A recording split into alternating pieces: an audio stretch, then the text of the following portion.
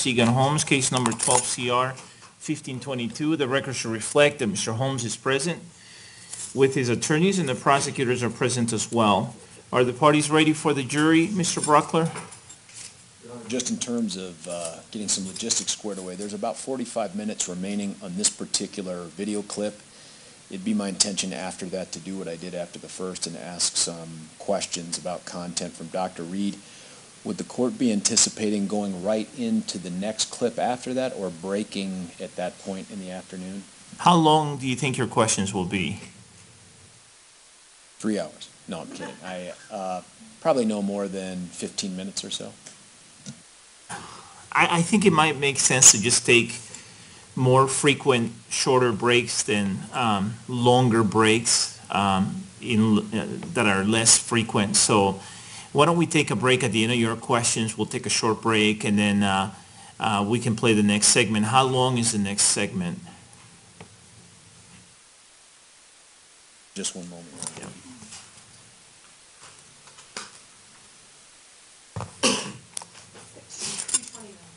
What is it? About 2.5 hours. I think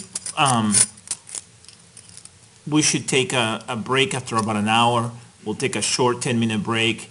We'll play maybe another hour, take another short 10-minute break, and then play the rest of it, and then have you go into further questions. If we have that much time this afternoon, we probably will run out of time. So we'll just plan on taking a break, a short break about every hour or so. Yes, sir. Okay.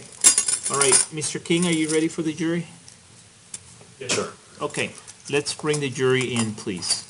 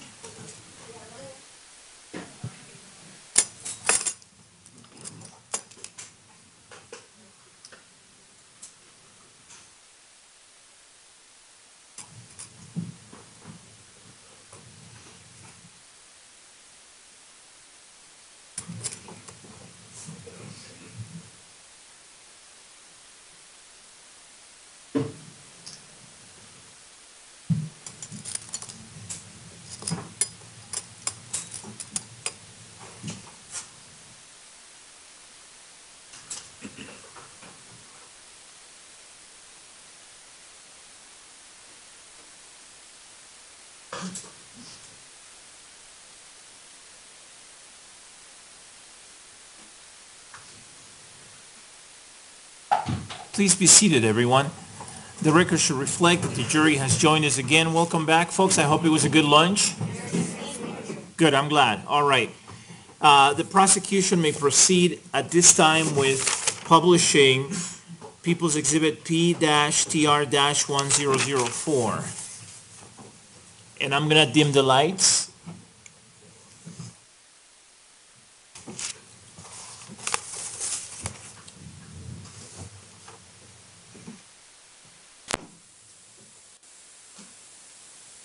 Why do you say transfer?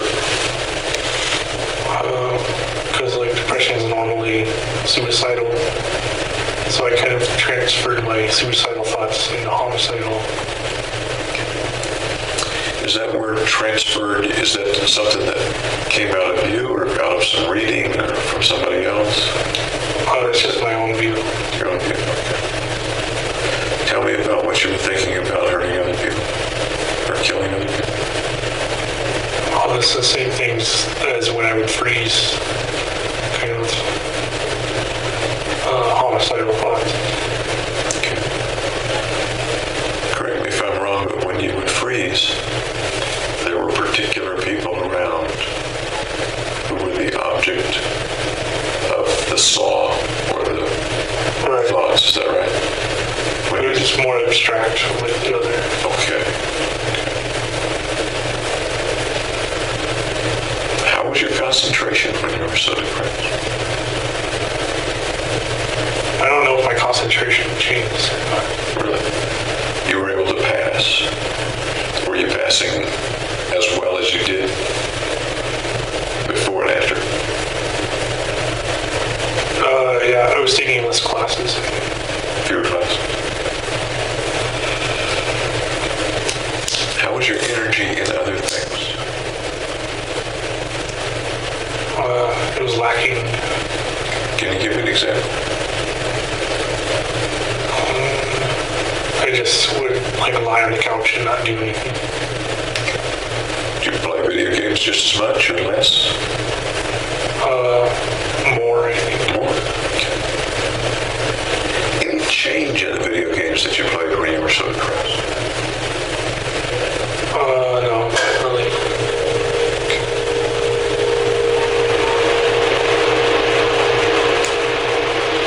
You mentioned that you didn't have thoughts of suicide. Did you have thoughts of dying or thoughts that you might die?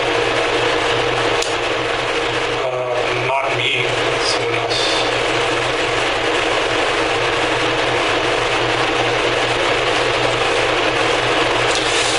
Do you suppose you were feeling guilty about anything? No. Did you feel particularly guilty? Okay.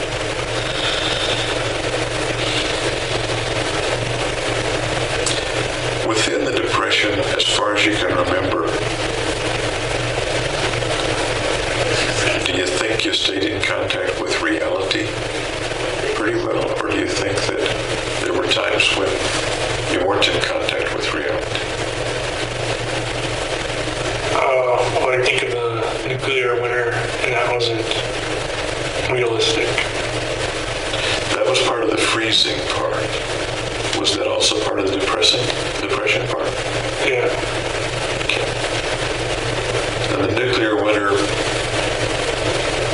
I guess I can think of lots of ways that might come to someone's mind as a thought, as a very, very frequent and intrusive thought. And maybe in other ways, all the way up to truly believing we are currently in a nuclear winter. I didn't believe we were in it. It was just an intrusive thought. An intrusive that thought. kept coming. Say that again? That one kept coming. Okay, I thought that kept kind of intruding about it. And what was the picture or the thought of nuclear winter? Can you paint that picture for me? Just a big atomic bomb cloud.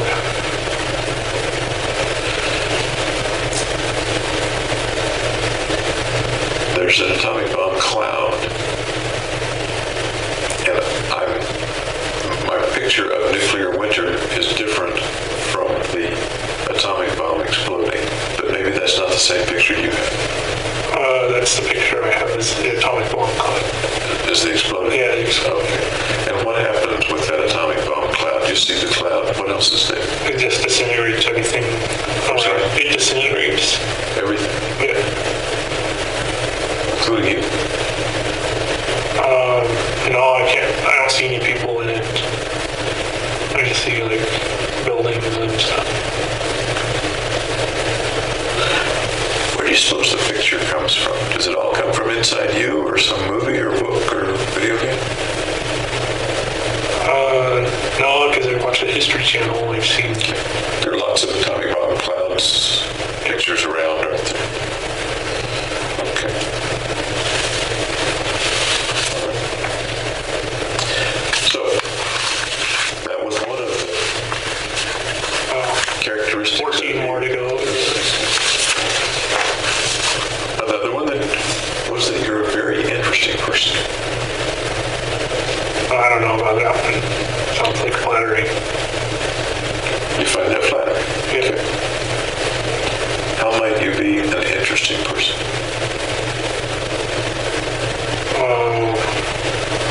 I might be mysterious because I don't share that much in what I do. By being mysterious. Yeah. The mysterious, interesting guy. Okay. Any other reasons that people might find you interesting?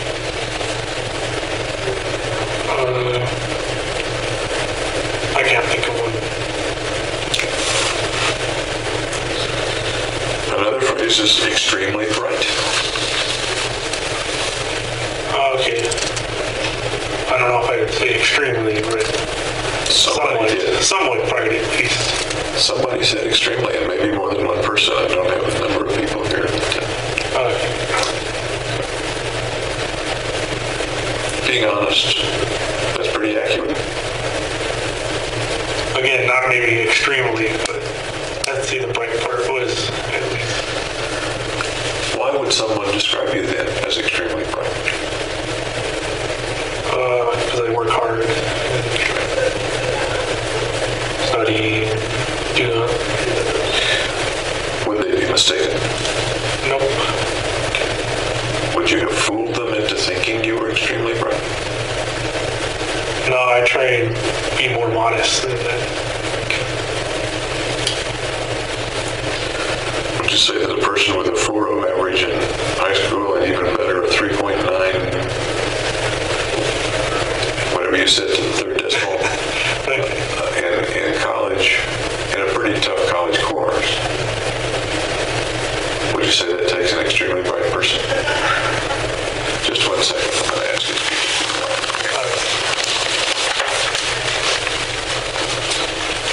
Will y'all keep it down?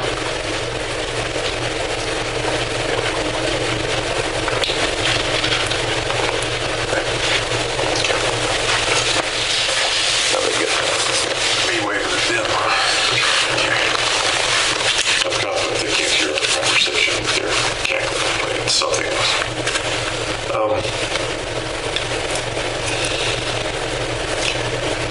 Another phrase that we've covered a little bit, I guess. Awkward around other people, having difficulty in social situations. Yeah, that's accurate. Okay, we've talked about that a bit so far.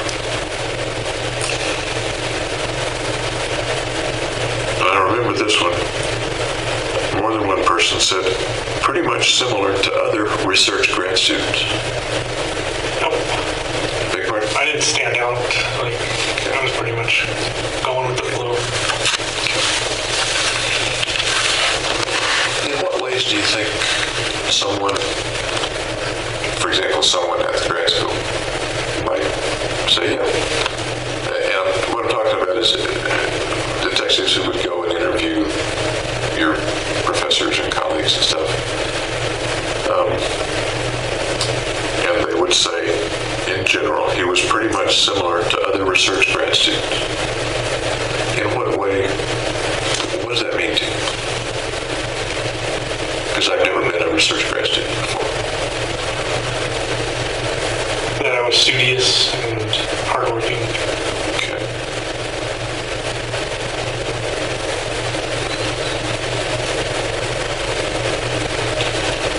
Very angry. No, I'd say that's inaccurate. You'd say that's inaccurate. Yeah. Why might they make that mistake? What might give them that impression?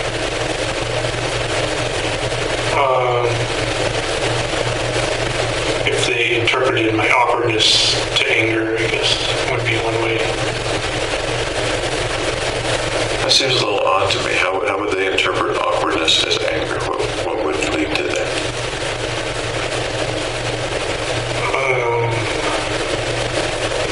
I don't know. That's why I said it was inaccurate that they said I was angry. Were there people over the last few months or so leading up to July 20th of 2012, people that you told you were angry? No, I never told anybody I was angry.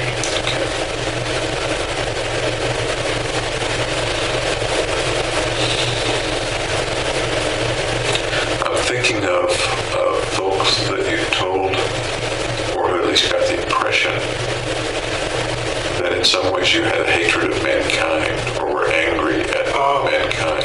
I wrote hatred of mankind in the notebook. Okay. To you, does that translate to very angry, or is that different from very angry? To me, the hatred's kind of like hating broccoli or something. Not a fiery, angry, passionate hate. Okay. It's kind of an aversive hate. Okay. Like hating broccoli versus a fiery, passionate hate. Tell me about the hating broccoli kind of hate of mankind. Well, I just don't want to eat broccoli, so I kind of avoid it, be averse to it. Instead of being like angry at broccoli and like chopping it up or something. Reminds me of the Saturday Night Live skit about chopping broccoli that you never... Oh, I never thought Do you of that. remember that? Okay. But how does that translate to a feeling about mankind? The hatred? I think it's just because I'm different. I felt hatred towards mankind. Am I quite following you?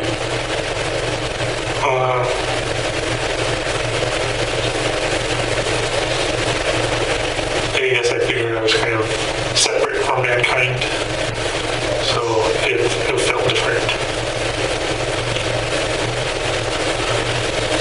Can you get us from I feel separate from mankind to I hate mankind?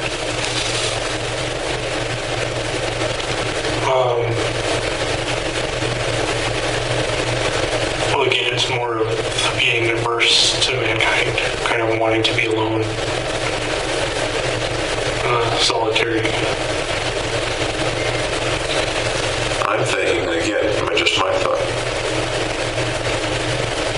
I hate being with mankind. I hate being around them. Is that close or is that not close to what you want? That's pretty close, yeah. Because they make me feel uncomfortable.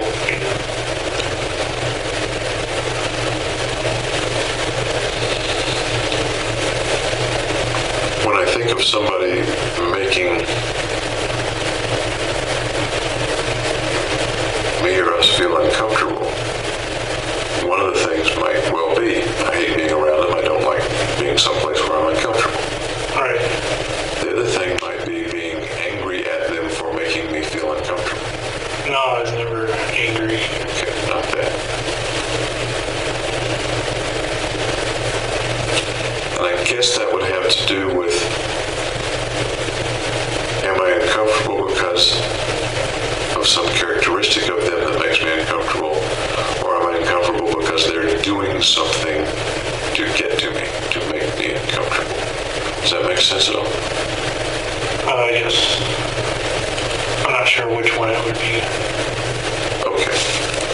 And again, I'm not trying to put words in your mouth. Next phrase, very self-centered. I'd say that's accurate. Tell me more about that. What do you think of that? I kind of view the world through my own eyes as opposed to other people's.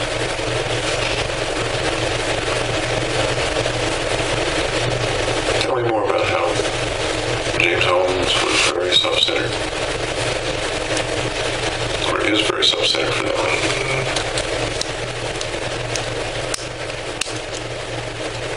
All that work I put into studying and learning, that was all self-centered.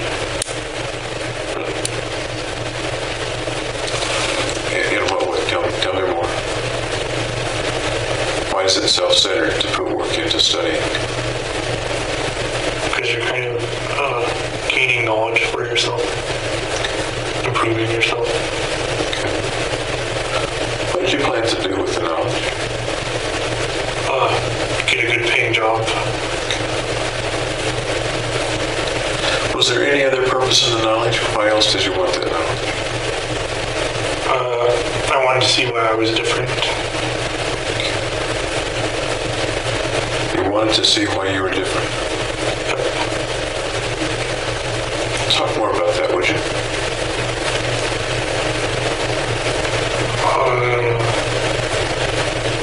Well, I was interested in the differences between like normal people and people who are different. You had a little pause before you said people are different. I wanted to see differences between normal people and people who are Outside the norm, I guess. Can you be more specific as you apply it to yourself in college, high school?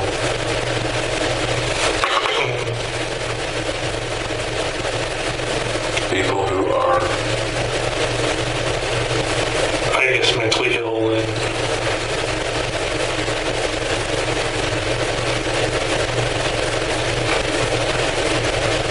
Did you view yourself as mentally ill or think you might be mentally ill? Sometimes. In what way? In the social awkwardness, in the intrusive thoughts. Social awkwardness we've talked quite a bit about so far. How about the intrusive thoughts? Which intrusive thoughts? The violent ones. Any intrusive thoughts that you haven't mentioned? The saw, the nuclear winter? What else? Ultimately the guns. What were the intrusive thoughts about the guns? That I should shoot as many people as possible. How do you feel as you tell me that? Your voice dropped just a little bit. Not good. Make you nervous to talk about it, or what's the Makes me feeling? nervous. I appreciate you talking about it. Okay. And I know it's inside. I know the thoughts have been there. So they're not a secret between you and I, but I'd like very much to understand them more. And you're the key to helping understand them more. Okay. Appreciate that.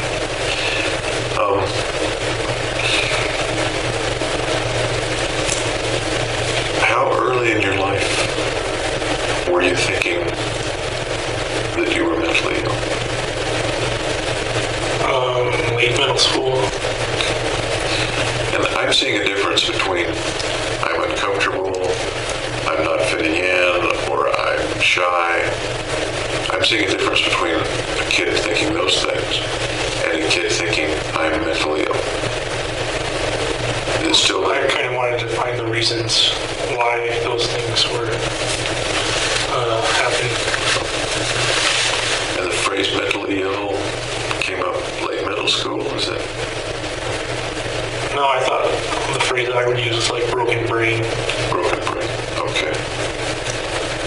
Where'd that phrase come from? It just appeared. From inside you as far as you recall? Yeah. Wasn't something you heard on the radio, heard on TV or something? No. Because it's not an uncommon phrase. It's got alliteration in it.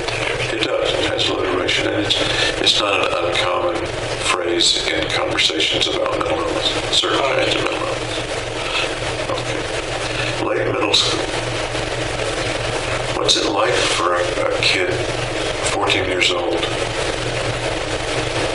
to wonder if his brain is broken, or to think that his brain might be broken? Well, I want to know as much as possible, so I do a bunch of searches on the brain and how the brain works. At the time, if you remember, were you pretty sure it could be fixed, or couldn't be fixed, or you didn't know? I didn't know if it could be fixed or not.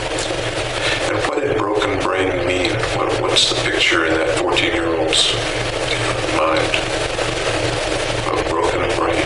That normal people's brains work their way and my brain works my way.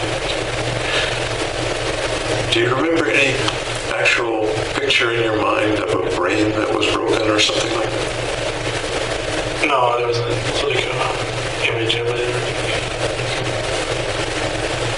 So what did you do? Back when you were that young, what did you do about it? I sought career options which would kind of be related to that. So that's one of the reasons I went into neuroscience. One of the reasons. Yeah. What were some of the other reasons? Well, there's nothing more important than the brain in daily life, I guess.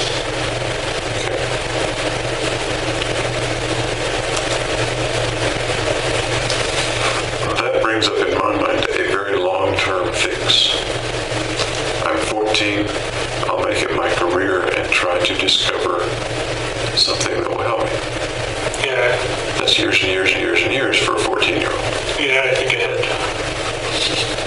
Was there any way to help you or to make you feel better when you were 14? No, I would do escapist stuff like video games. That helped. Yeah. How much did it help? Did it make it all go away? It made it go away for the time being. Were there other things that made it go away pretty well besides video games? Schoolwork, sports. Sports, schoolwork. Anything else? TV.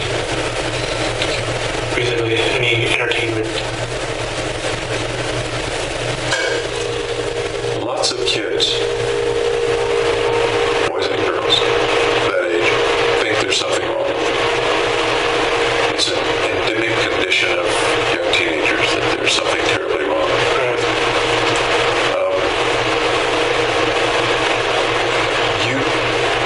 And they all take it seriously to one extent or another. You took it sounds like, very, very seriously. Yeah. Do you recall knowing whether other kids said things that made them anxious or nervous or depressed or made them feel awkward too? No, I didn't know their views. Do you think you were the only kid that was feeling upset? No, I'm sure there were others. At the time? Yeah, I'm sure there were others then too. Okay. Did you ever talk with friends about it? No, I kept it private. Then how did you know that other kids felt the same thing? Or felt something similar, something akin? Because statistically, there's going to be aberrations. At age 14 you're thinking this, or you're thinking back now? At 14. Okay. So I guess extremely bright does apply. Maybe. If you were thinking that at age 14. Okay. Next phrase. A good bet for admitting to neuroscience grad school. What does that mean? And I'll tell you exactly what it means. As I looked at the applications and the comments from the various admissions committees, a number of the people that you interviewed with and who had reviewed your record said you were a good bet for admitting to their grad school. Okay. Okay. Agree, disagree, comments? No comment. You gotta give me something. You offered to comment, but no. We're talking about, Is that before or after they interviewed me, though? this is after, the ones I'm thinking of are after interviews. I don't know whether they're among the schools that you applied to when you were at Riverside or the schools that you applied to in the following year. I don't know the answer to that. Just because They're probably in the following year. Okay. So, a number of the people that you interviewed with and who reviewed your record said, he's a good bet for us. What made you a good bet for them? Just my academic record, my GRE scores.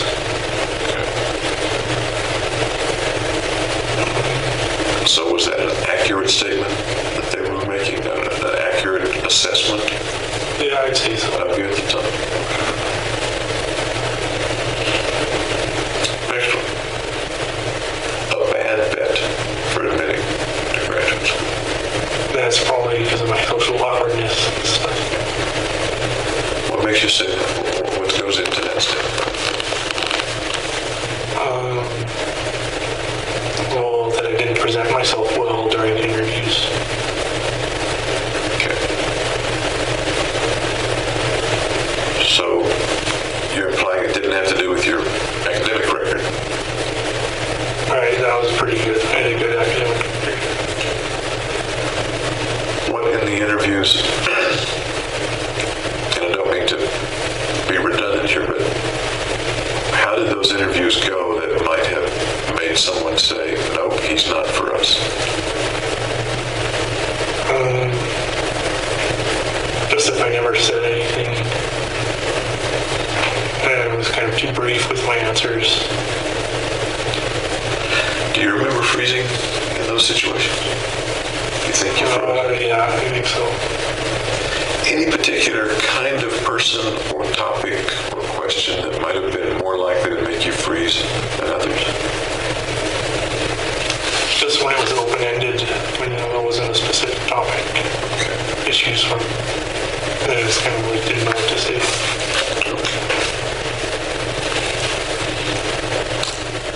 Next one. Disdainful of others.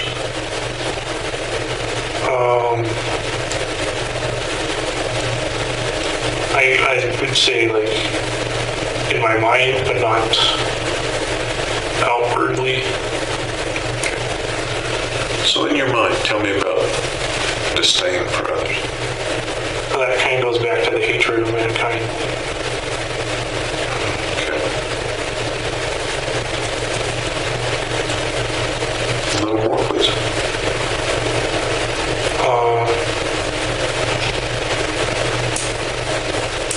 I just didn't see a purpose for people living, I guess. I'm sorry. I didn't see a purpose for people living.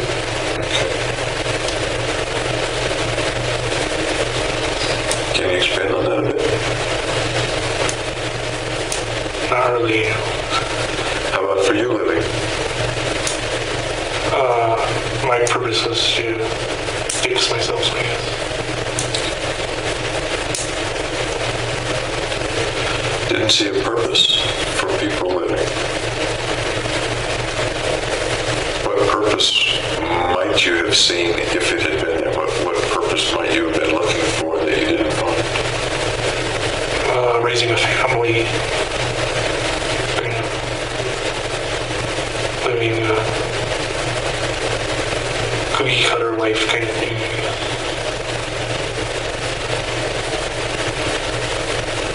And those were things of disdain or not things of disdain? Those were purposes of other people's lives. That would make them worth living or not worth living? I'm not sure. That would make them have a worth living. Okay, having a family, raising a family. Okay.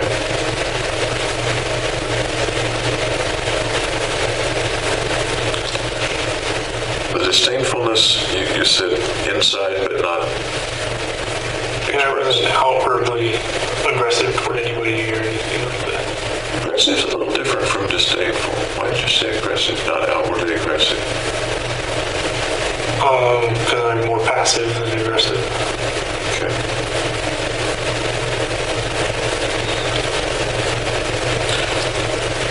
A few folks describe you as flat or without affect. Yeah, I can see that too. Those are kind of psychological words. What do they mean to you? Flat, without affect. Just not showing too much emotion or too responsive to stimuli. As you and I are talking together, I see you smile from time to time. I see you chuckle from time to time. Yeah, I'm not a robot, so. Is that different from the way you were, say, in grad school? No, I'd say pretty much the way I am now is the way I've been. Pretty much the way you are.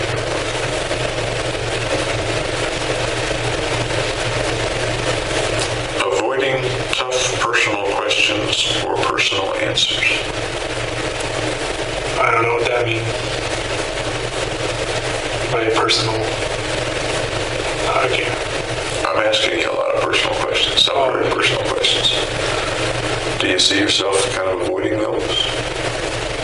Or avoiding the answers to them? No, I try and respond to them. Okay. Figure them out. Might you say believe it or not? What? Did you say believe it or No, not? I didn't. Or did I misunderstand you? I might have misunderstood you.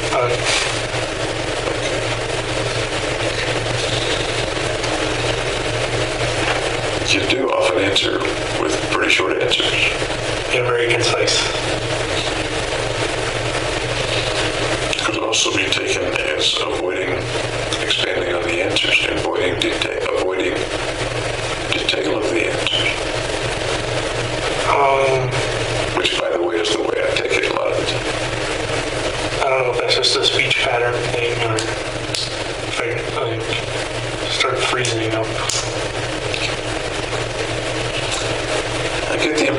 there's stuff going on in there, and sometimes it's hard for you to bring it out. Your phrase freezing, that's a pretty illustrative phrase. That seems a pretty descriptive phrase. Is there more going on in there than is able to come out sometimes? Sometimes, yeah. As you and I are talking, does that get in the way a lot?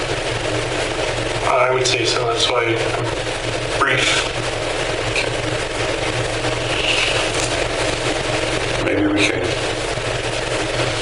make that better as we get to know each other a little better over the next few days. Okay. Last one. Paranoid.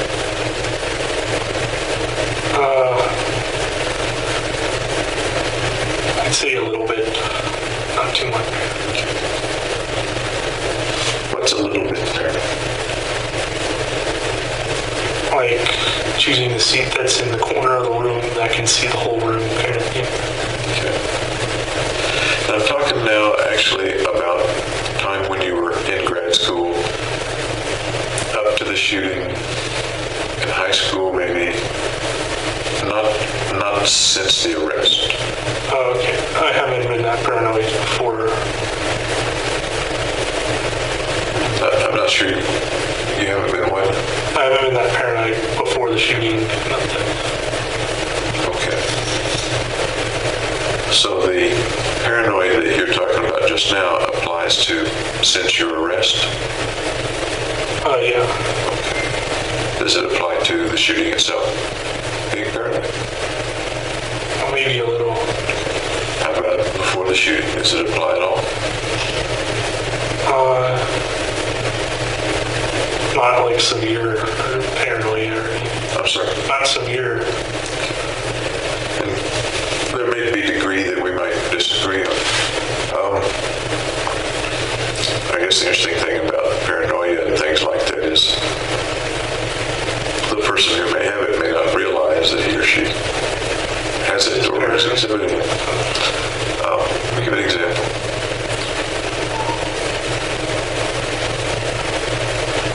At the shooting range in Byers King, Yeah.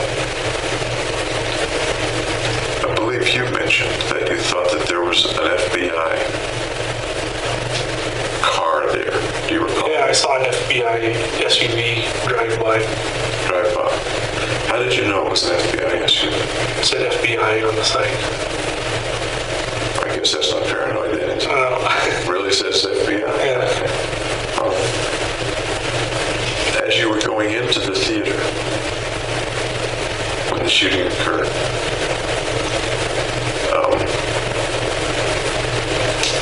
I believe you said at some point that you thought the FBI was watching you and might stop you. Do you recall that? I said on the drive over, I thought the FBI would stop so I wouldn't have to do it. Stop me. Okay. Did you think they had you under surveillance? Yeah. What led you to think that? Just that I was going to commit a crime. Do you think maybe you hoped they had you under surveillance? Yeah, a little bit. Can you expand on that? That a little bit of you may have hoped that they were surveilling you. Yeah, so they could have done the right thing. Done the right thing, meaning? Locked me away before I did it.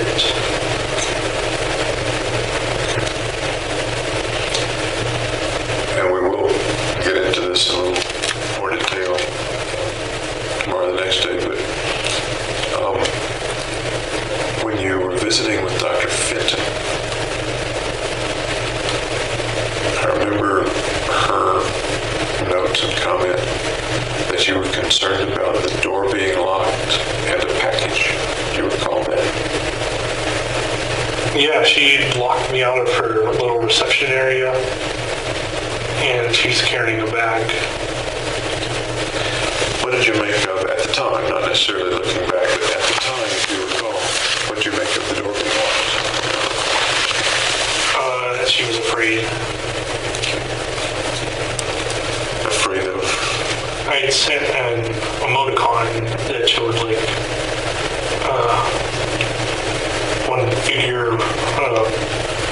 punching the eye of another figure. And it was supposed to be me who was the one getting punched because she'd forgotten my last name.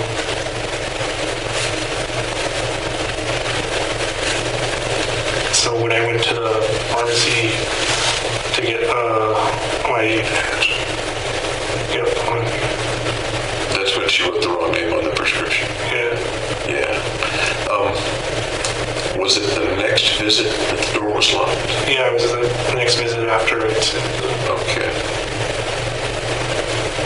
And had you sent her the emoticon? When did you send her the emoticon in that context, if you remember? It was in the title.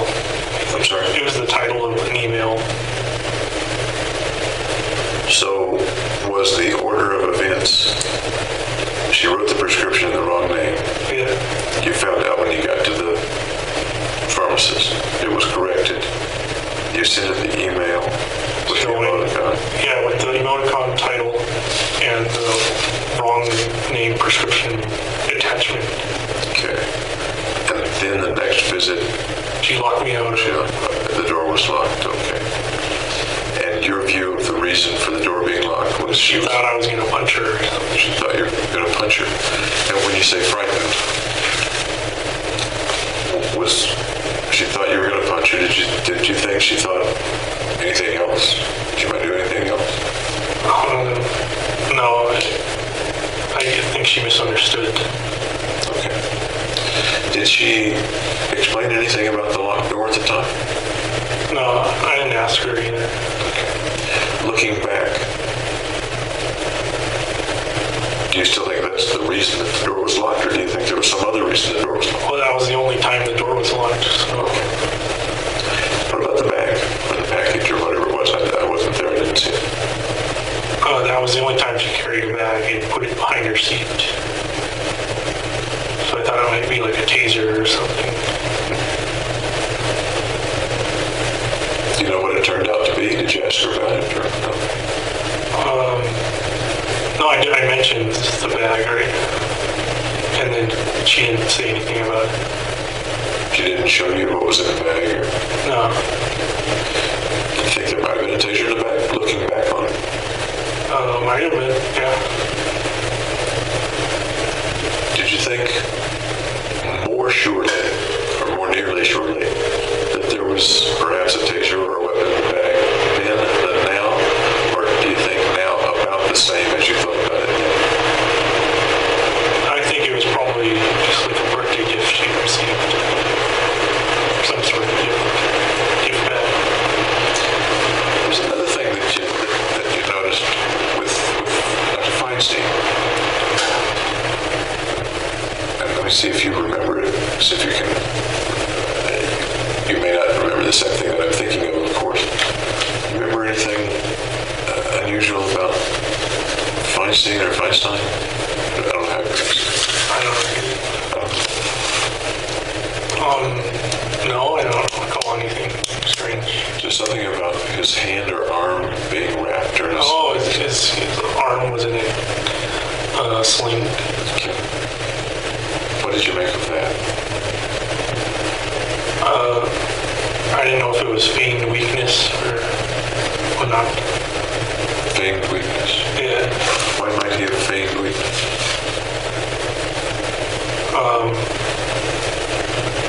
I don't know why now. At the time, and really, if you recall, and you may not remember, and the memory may not be accurate for that matter, but at the time, what do you remember about why he might have been wearing a sling? I thought he might have been hiding something in there. Such as? Like a knife or something. Why might he have a knife in there?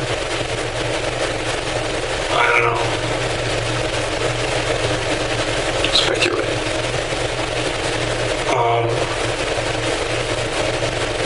So he could be in control of the session.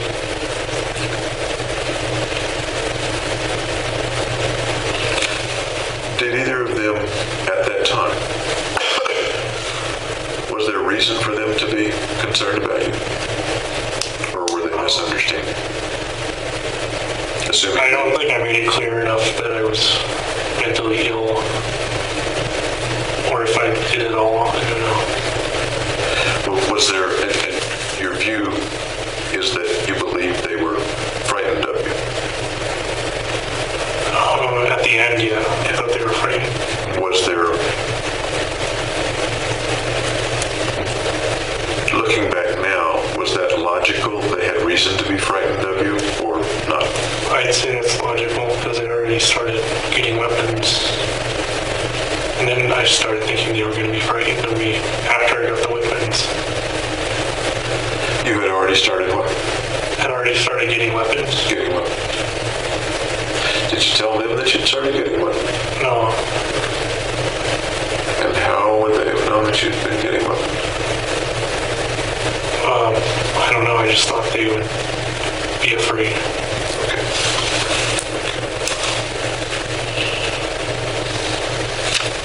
I think we're going to have to stop for this afternoon. Okay.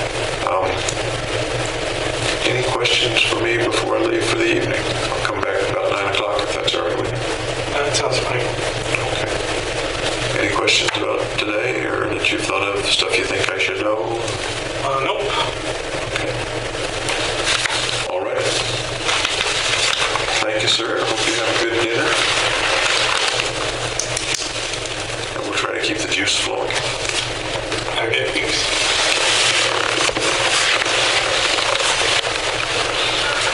Okay.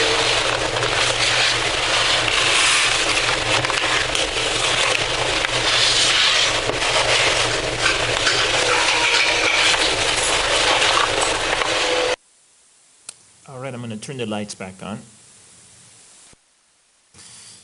All right, the record should reflect that the prosecution just finished playing the last segment, or one segment, I should say, of the exhibit that the prosecution has been playing, P-TR-1004. Mr. Proctor?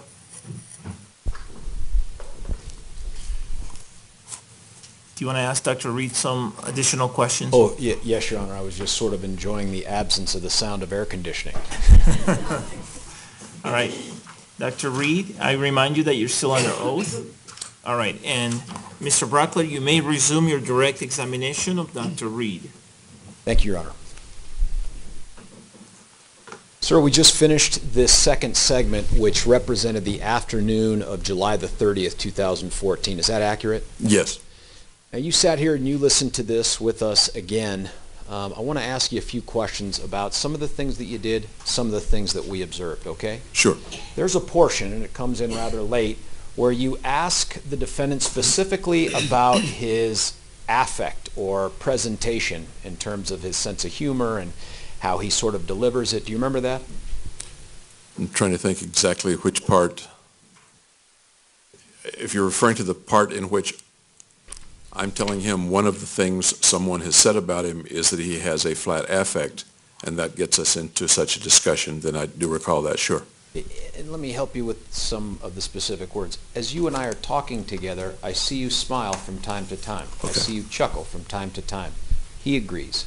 You ask, is that different from the way you were, say, in grad school? No, I'd say pretty much the way I am now is the way I've been. Do you remember that? I recall, yes.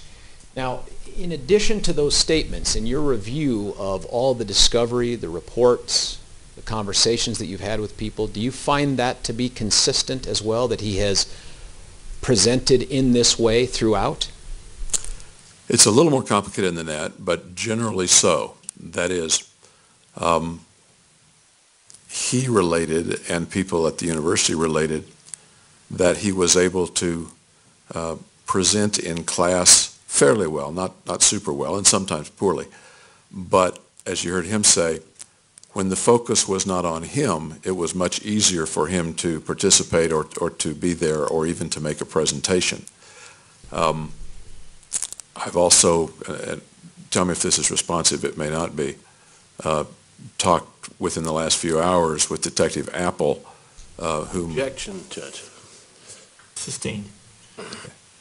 Let me ask you this. What we've seen so far in terms of the range of affect and emotion, is that consistent with what we're going to see throughout the next 22 hours? Yes. Here's why I ask. You had told us yesterday that you had the chance to review a billion different things, including the reports of the defense experts. Do you remember that? Yes. All right. And one of these is the defense psychiatrist, Dr. Gurr. Yes. Did you have the opportunity to review Dr. Gurr's report about her time spent? Yes, I have. There is a specific portion in here that I'm going to ask if you recall, where she's questioning him, and she says, his body was shaking and his face was grimacing as though he was crying. Do you recall that? Yes, I do. It stood out. Why did it stand out? Because that's quite different from any description of my experience with Mr. Holmes, and it's quite different from any experience that I'm aware of that anyone else has had with him, as reflected in the record or my interviews or other people's interviews. Thank you.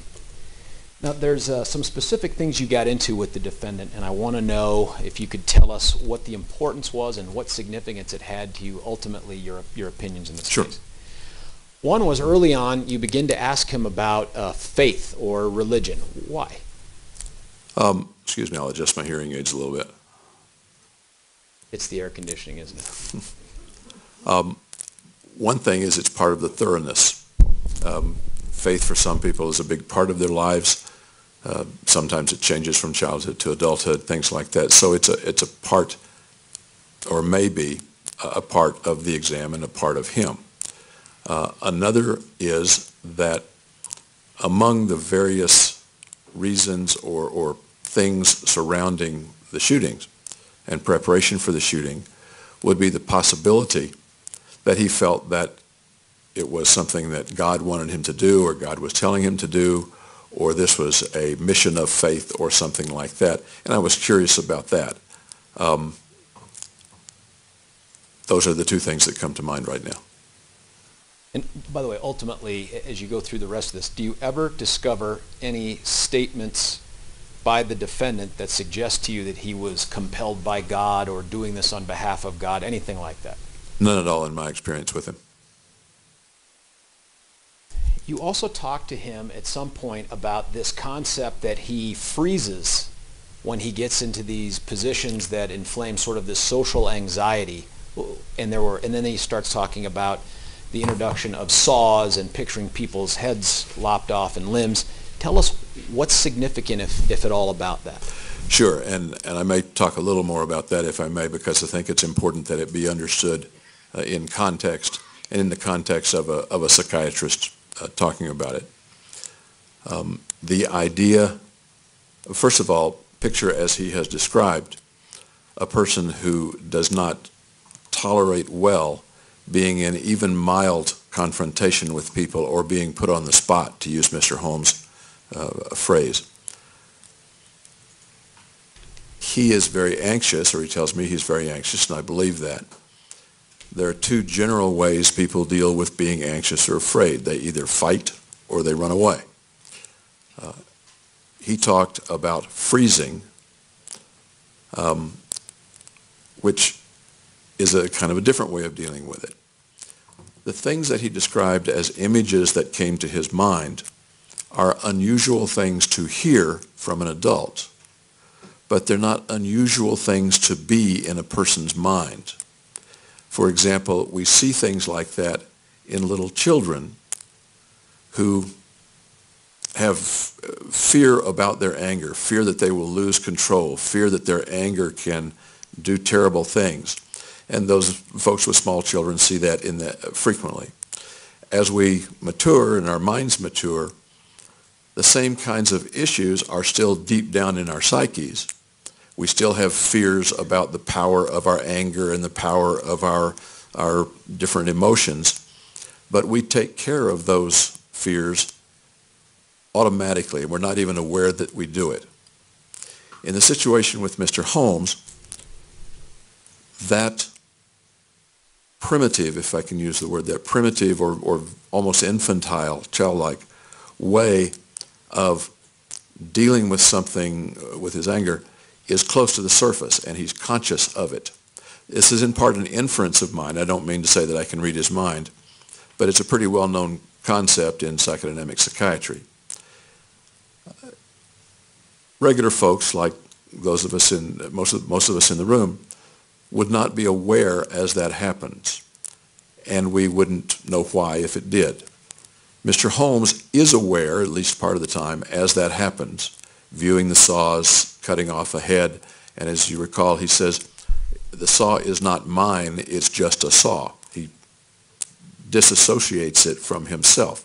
Doesn't, and one may infer, doesn't say that's me talking, that's the saw talking. In my view, this is not a lie. This is the way he perceives it, because it's extremely uncomfortable, intolerable perhaps, for him to see this powerful anger inside himself. Judge, may we approach? Yes.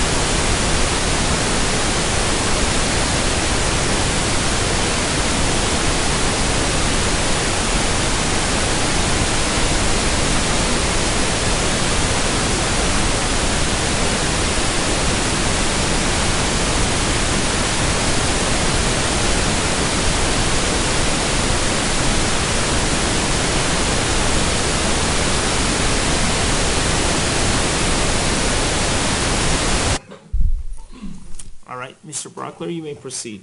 Thank you, Your Honor.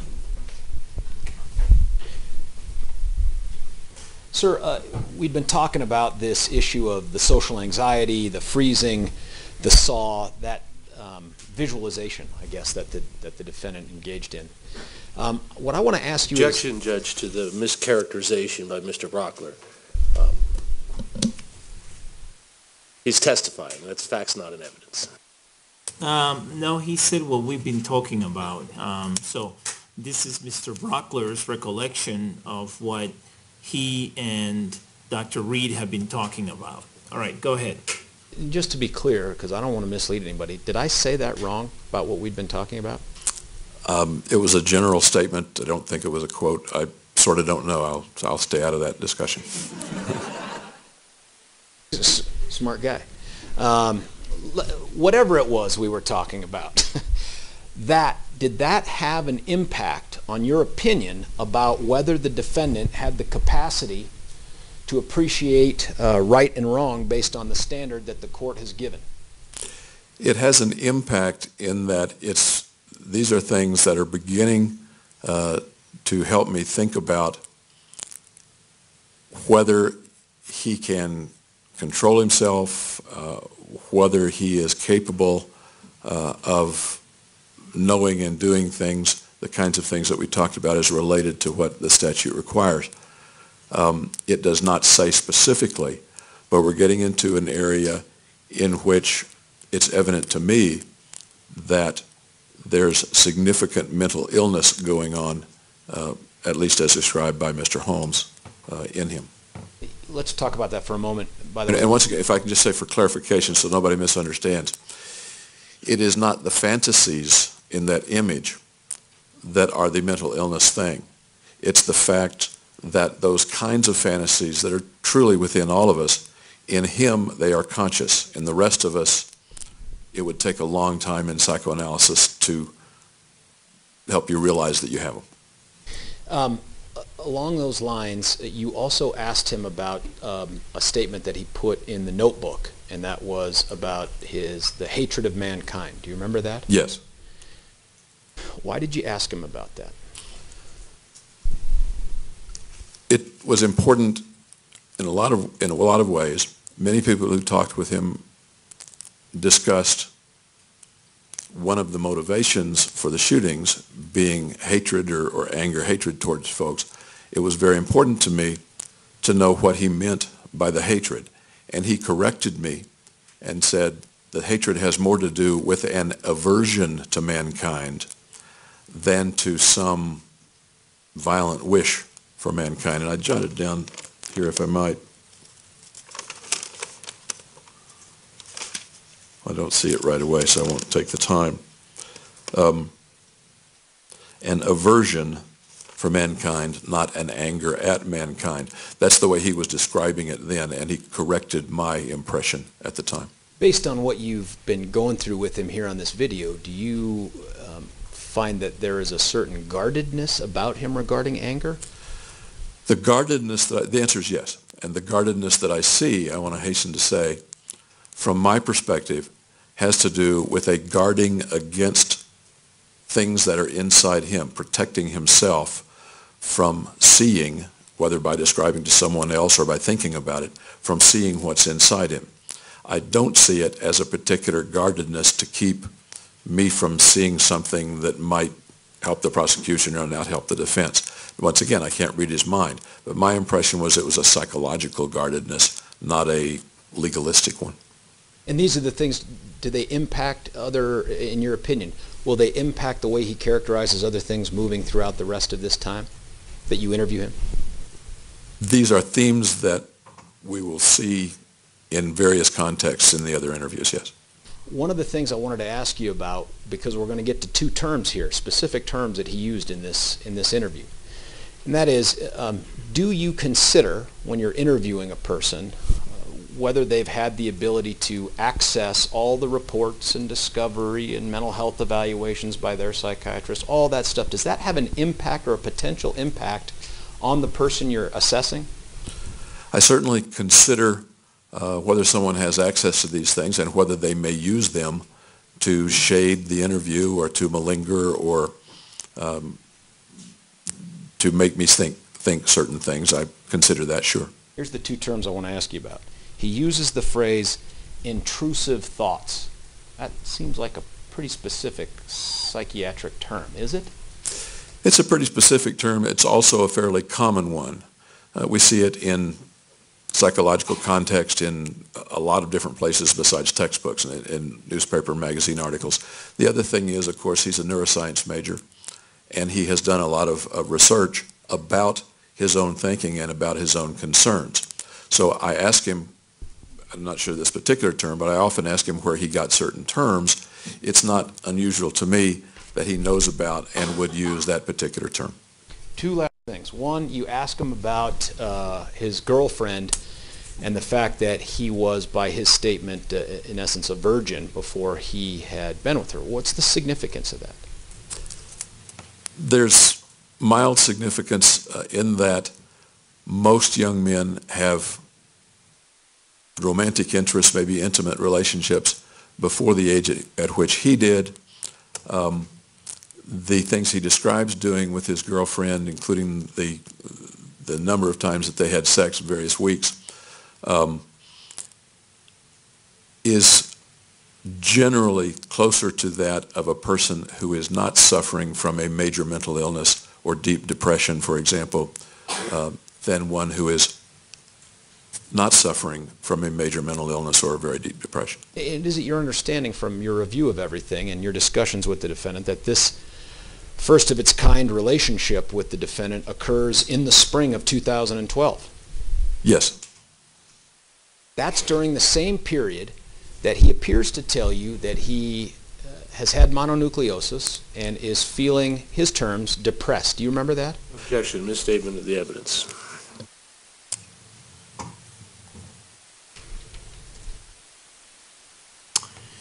The objection is overruled, but the jury will rely on its recollection of the videotape. Mr. Brockler is asking questions, and to the extent that his questions include things that he believes are on the videotape, you need to rely on your own memory of what's on the videotape. The objection is overruled with that cautionary instruction. Go ahead. Your Honor. Sir, do you recall during this segment the defendant indicating to you that he was depressed? Yes. During this period of time that we've been discussing? during the spring of 2012, starting during or shortly after the time he had mononucleosis, which was December, January, February, if one looks at the general course of mononucleosis. What's the significance of that area that you spoke to him about? I'm not sure I understand the question. For purposes of this, we talked about some diagnostic criteria. We've talked about opinions about capacity. When you start to discuss with him and he talks to you about his depression, what's the significance of that as you begin to formulate where you're going with these interviews? It does not generally support an idea that he was not capable of forming intent and that kind of thing. He states he was depressed. I asked him to describe the symptoms. They weren't particularly consistent with depression, with severe depression. And there's a difference between being depressed. Lots of people get depressed lots of times. But the kind of depression that I'm concerned about is something called major depressive disorder, which is a disabling kind of depression. It's confusing to me. The general symptoms of mono, which are tiredness and not doing much, overlap with and are a little confusing to me with the symptoms of significant depression. I'm not sure that's responsive to you.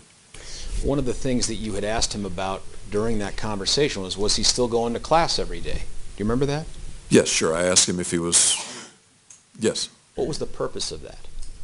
I wanted to see how apparently disabling or incapacitating the depression that he was describing was in terms of how he was functioning, what he was really doing from day to day and week to week. Did you find other evidence in the record that spoke to that same level or impact of the depression he described? Yes, as far as I can tell from the record, he was going to class. His grades were good, even a little bit better during the spring semester, although as he points out, the spring semester class-wise has fewer classes and more labs. I'm not sure whether that's more difficult or less difficult than the fall semester, but it's probably still hard. He was going to the fitness center in January and February a little more than once a week. In March, April, May, June, March, April, May, June, about twice a week. There was no indication that I know of that he wasn't carrying on his usual life with his friends, life with his schooling, etc., during the months from, give or take, February to June. The final thing that I want to ask you about on this segment is you had a discussion with him about his perceptions of the FBI. Do you recall that? Yes. Tell us about that. He had said that, well, at one point I thought that the seeing of an FBI vehicle near the shooting range, Byers Canyon shooting range, was likely imaginary, that is perhaps delusional. He was pretty clear in saying, no, I saw the car and it had a big the SUV and it said FBI on the side, if that's what you're talking about. He also was talking about wondering if he was under surveillance at various points, particularly closer to the shootings. And when I asked him why would he think that or in what context that was, he said, and I may not be using the exact words, he said, after all, I was planning a crime or something like that. First off, tell me, doesn't that description instantly mean the defendant was paranoid?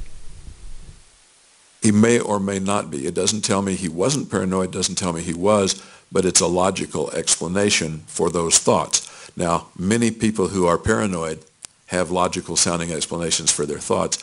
Perhaps the bottom line is, I'm not sure. Doctor, one other thing that I'm asking for a hypothetical. Hypothetically, could a person who is plotting a mass murder, planning to build bombs and set them off in their apartment, that they would have a heightened sense of someone might discover what I'm doing? Objection calls for speculation, lack of foundation. Overruled? Go ahead, sir.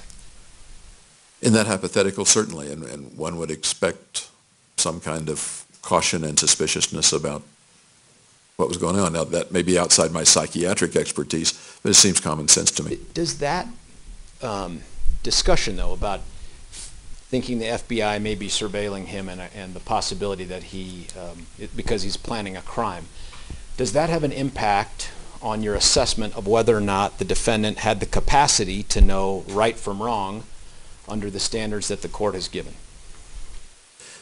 It doesn't have an impact, no, it doesn't in terms of leaning toward incapacity. It suggests that he knew that he was doing something wrong or planning something wrong. And that talks to the capacity to know that. I believe so. Your Honor, may I approach the witness? You may. Sir, I'm handing you what's been marked as People's Exhibit 1005. Do you recognize that? Yes, this is a DVD of redacted video that I looked at in my office a few days ago and initialed as representative of what I was doing during my interviews on that particular day. Sorry. July 31st, the morning session. And that's what I was going to ask. Is this the segment that then takes place the next day after the last session that we just watched? That's correct, July 31st, 2014. Based on your review of that video, is there any chance we don't have the air conditioning sound on it? Boy, the air conditioner will come on and off, and the one thing that, there's a drinking fountain behind us. When it comes on, it's terrible. The videographer was trying to adjust the sound on the spot, and I understand that we're trying to refine the sound, not to change the video, but to refine the sound a bit. That's best I can do. Your Honor, I'm going to move for the admission of People's Exhibit 1005 into evidence, and after the court takes its break, asked to publish. Mr. King, any objection to the admission of P-TR-1005? No additional objections, no. All right, thank you. Based on my prior rulings, P-TR-1005 is admitted and may be published after the break. Members of the jury, let's go ahead and take an afternoon break. Rather than just take one afternoon break today, we're going to take a couple of afternoon breaks, maybe 3 afternoon breaks. So what I'm going to do is keep them shorter, but have more frequent breaks, all right? Okay, so let's take our first. Please keep in mind all my advisements during the break, and I'll see you back here in 10 or 15 minutes. That gives you enough time. I know there's a lot of you, so 10 to 15, okay? Thank you.